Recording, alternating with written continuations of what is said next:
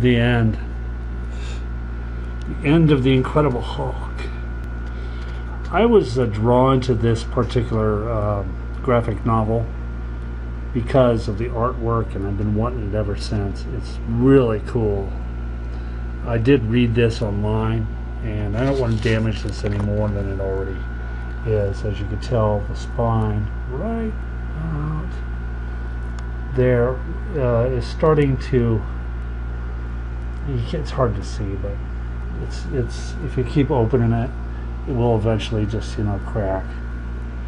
So I'll need 2 copies of this in order to keep one. It's a cool story, nice art. I really like this one. Real good collector's item here. There you go. The end of the Incredible Hulk.